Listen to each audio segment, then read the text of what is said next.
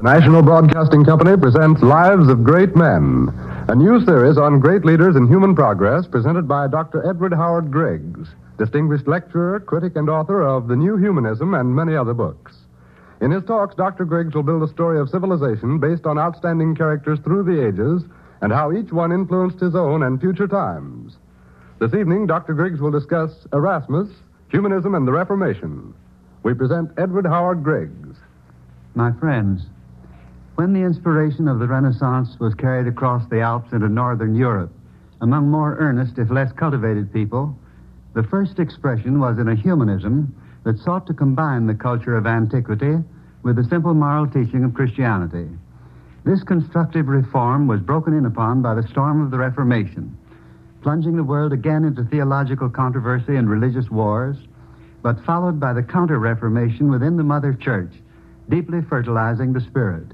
This double awakening of the North represents the second birth throes of the modern spirit. The first in the Italian Renaissance had been artistic and intellectual. The second, in humanism and the Reformation, moral and religious in character. Erasmus is the leader of this northern awakening in its first and more normal phase. Loving luxury and cultivating wealthy patrons, disliking martyrdom and striving to avoid it, Erasmus was profoundly earnest in seeking to unite the Christian faith and classic culture in an educational reform which should begin at the top of European society and work down layer by layer until the world was purged and redeemed. Enemy of the dying system of the Middle Age and prophet of modern enlightenment and toleration, solid in learning, tirelessly working in spite of frail health and recurring harassments, Erasmus pressed ever forward, striving for constructive aims, and so falling between the warring parties and furiously attacked from both sides, declining appointments that would have given him the ease he loved because they would have tied his hands, shrugging his shoulders and accepting, if reluctantly, the measure of martyrdom necessary to his mission, Erasmus deserves his place among the spiritual heroes. Born in Holland about 1467, the work of Erasmus is the first great impulse in the 16th century. Behind his birth is a romantic story that Charles Reade has used in The Cloister and the Hearth. It tells of the lovers, Gerhard and Margaret, who accepted their betrothal as marriage, and then Gerhard was compelled to sudden flight. Word came to him of Margaret's death, and in despair he took monastic vows and entered the cloister. Returning later, he found Margaret not dead, but the mother of his little son. The struggle follows between the two conflicting obligations, churchly and human, the cloister and the hearth. Margaret, one of the finest characters in literature, rings absolutely true. How much of the story is fact we cannot say, but some such romance would seem necessary to account for the ingrained bitterness of Erasmus toward the monastic life. Erasmus is said to have been his mother's child, with flaxen hair, gray-blue eyes, clear-cut features, and melodious voice. From childhood, he had the passion for books. While at a school in Deventer, kept by a friend of his father's, he memorized Horace and Terence while learning to speak and write Latin, the common language of scholars in that age. Among his fellow pupils was Adrian, afterwards to become Pope. Left doubly orphaned at 11, Erasmus had a modest inheritance. This was misused by his guardians, who, to cover their fault, sought to cajole or force him to become a monk. The boy resisted heroically, the struggle lasting through several years. Finally, he was tricked into believing the monastery to be the one opportunity for the life of student and scholar to which he aspired, and he succumbed at 17. At first, he was allowed to study, but since books were his chief passion, they were soon taken from him, and he was given the hardest task to discipline his spirit. Frail in health and with no interest in monastic ideals, he was soon in abject misery. The prior's sympathy was aroused, and with a friendly bishop's aid, a temporary dispensation was granted, permitting him to go as secretary to the Bishop of Cambrai. He never re-entered the monastery. Later on in the period of his fame, strenuous efforts were made to compel his return, but Pope Leo X favored him and granted complete dispensation. As secretary to the bishop, Erasmus was launched on his career as student and scholar, but he chafed under the restrictions and longed for greater freedom. At 25, with the bishop's sanction, he went to the University of Paris. He had no money except a small allowance from the bishop, and to support himself began teaching the Greek language he was eagerly studying. He was in the happy situation of being able to teach what he most of all wanted to study. Among his pupils were several English noblemen who became his friends and protectors. His view of the intellectual life is well given in a letter of counsel to a young student. Read first the best books on the subject which you have in hand. Why learn what you will have to unlearn? The important thing for you is not how much you know, but the quality of what you know.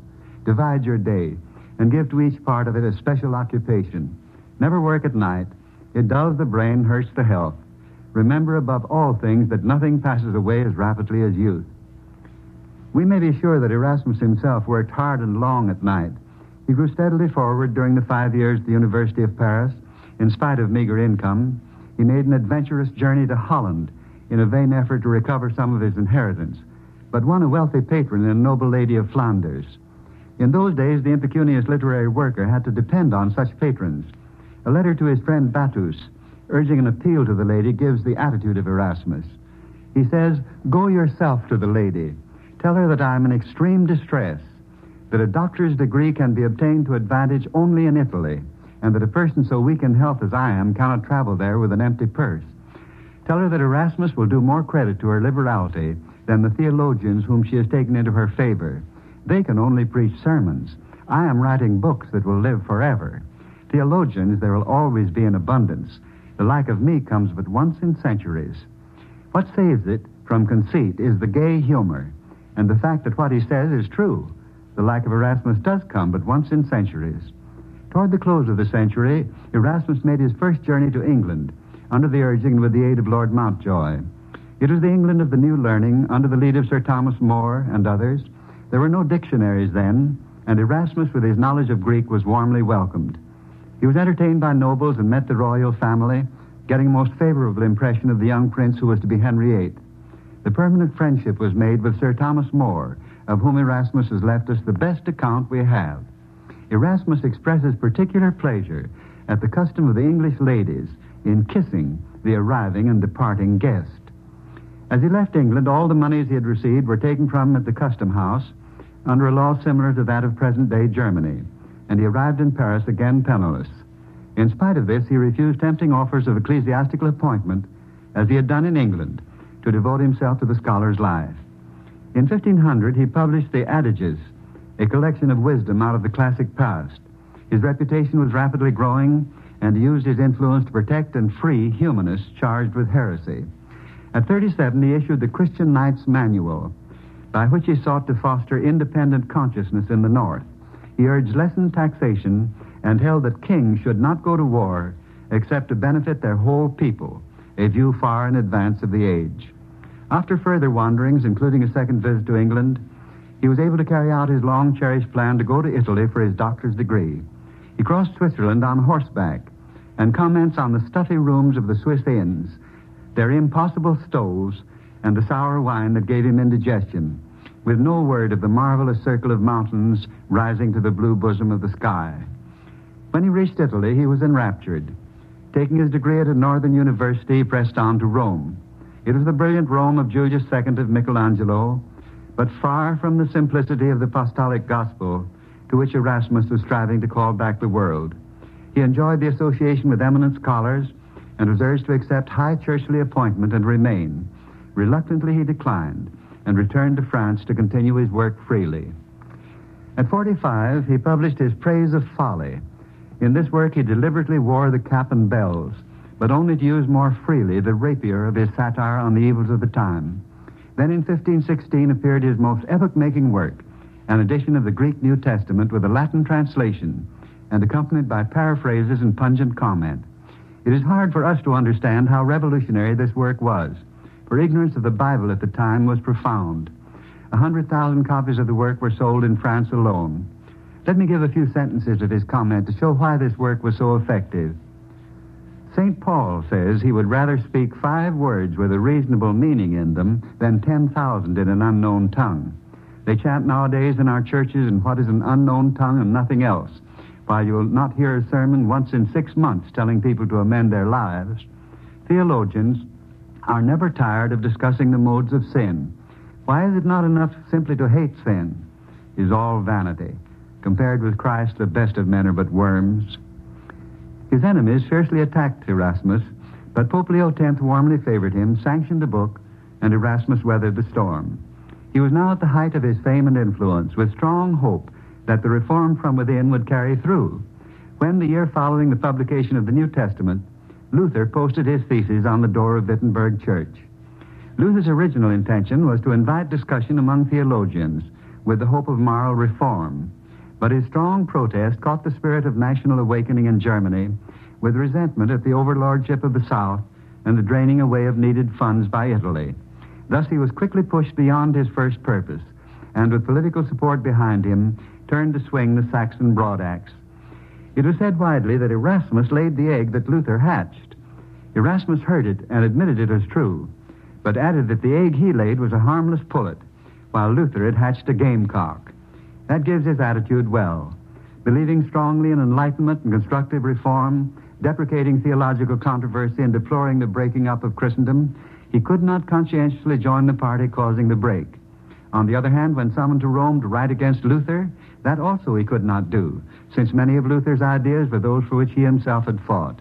So he stood between, not because of cowardice, but from sincere conviction, and was furiously attacked by both sides.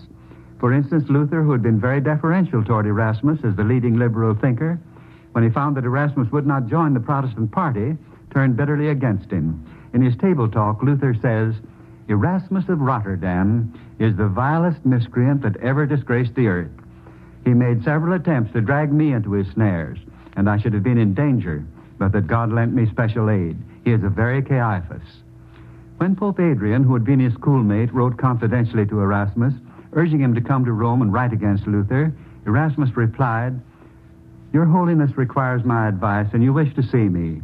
I would go to you with pleasure if my health allowed, but the road over the Alps is long. Meanwhile, you shall have my honest heart in writing. As to writing against Luther, I have not learning enough. My popularity, such as I had, is turned to hatred. One party says I agree with Luther because I do not oppose him. The other finds fault with me because I do oppose him. I did what I could. I advised him to be moderate, and I only made his friends my enemies. Those counsel you best to advise gentle measures. Alas, that I in my old age should have fallen into such a mess, like a mouse into a pitch pot. What good can I do at Rome? It was said in Germany that I was sent for. If I write anything at Rome, it will be thought that I am bribed. If I write temperately, I shall seem trifling. If I copy Luther's style, I shall stir a hornet's nest." In spite of the suffering, under attack from both sides, and the misery over defeat of his aims, Erasmus went steadily forward with his work. Pope Leo accepted with kindly favor the dedication to him of the edition of St. Jerome. In 1521, Erasmus published the familiar Colloquies, a crowning example of his humor and satire, devoted to his constructive moral aim. Erasmus hated war, especially war over religion. As storm clouds gathered over Europe, he took refuge in Basel, Switzerland. With all the attack upon him, he was universally recognized as the leading scholar in Europe, and a veritable procession came to Basel with gifts from all sources. Could his dream have been realized of constructive moral reform and intellectual enlightenment, resulting in a church and world purged of corruption with no breaking up of Christendom? That had been a destiny, but it was not to be. With all his disappointment, he worked steadily to the end and died saddened at Bâle in 1536. I have portrayed Erasmus with peculiar satisfaction because his aim is the aim of my own work. Our time needs not destructive revolution, but just the humanism, the reform in character and conduct, the toleration and cultural enlightenment to which Erasmus dedicated his life. Erasmus, Humanism, and the Reformation has been the subject of this 8th program in a new series titled Lives of Great Men, presented by Dr. Edward Howard Griggs, distinguished lecturer, critic, and author. Next week, Dr. Griggs will speak on Giordano Bruno, the martyr of science. Copies of tonight's discussion on Erasmus may be obtained by addressing the National Broadcasting Company, Radio City, New York, or the station to which you are listening. This is the National Broadcasting Company.